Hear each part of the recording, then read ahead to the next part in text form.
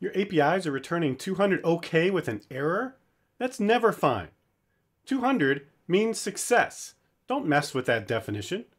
If your API fails but still says 200, it's like when your partner is clearly upset but says, "I'm fine."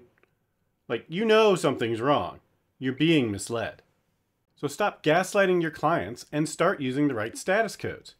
400 bad requests for invalid input, validation errors. 401 unauthorized if they're not logged in. 403 if they're logged in but they don't have permission. And a 500 if your app is just having a bad day and it's out of your client's control. By using the right status codes, you'll be telling your clients the truth, and even better, your server logs will show you accurate diagnostic data. So don't gaslight your consumers of your APIs with 200 OK for everything. Use the right codes. Save this tip, follow for more, and keep improving.